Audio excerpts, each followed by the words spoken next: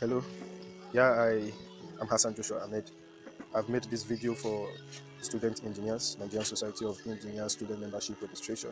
Uh, Quite a number of students have called to ask, how do we do the student membership registration of NSE online? And I've decided to put this video together and prepare this slide so that one, we have an idea of the basic requirements and the steps to follow to be able to carry out this registration.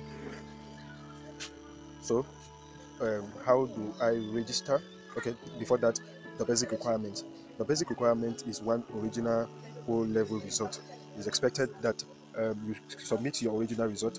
Please do not use statement of result, because when you use statement of result, your registration will not be approved until it is changed to the original O-level result. The other requirement is admission letter, then a passport photograph. So how do I register? First, you will log on to the NSE portal, portal.nsc.org.ng, and then you click on the menu register. And on the menu register, you will see an option saying you should you will register as a fresh member, and a field will come up for you to fill. You will fill your name, your email address, your phone number, password, and then the email address has to be a functional email address, since this email will be used to send information to you as you register and even after registration. After filling this detail and submitting, it leads you to the payment page, where you will have to choose the category of registration which you want to do. And then from the list of options, you will choose student membership.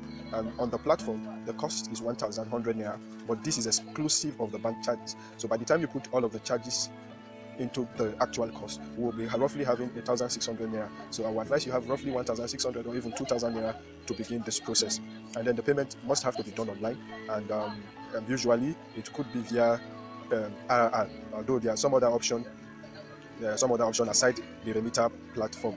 And after the payment has been done, you will now be able to log onto the portal to continue with the registration, and you upload the document one after the other and fill the details on the platform.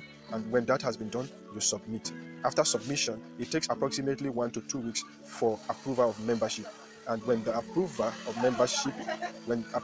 and admission of NSE student membership is done, you will be sent a letter that carries this information. And here is mine. I did mine as far back as 2018, and as soon as my registration is approved, I was sent a letter to my email indicating that I've been admitted into the student affiliate. And as you can see, I have admission number which is S20122, and this is what now makes you an authentic member of the NSE as a student member. I think with this guide, one can be able to carry out the registration on his or her own. And if you have any challenge, you can call or send me a mail so that I put you through or assist you in doing the registration.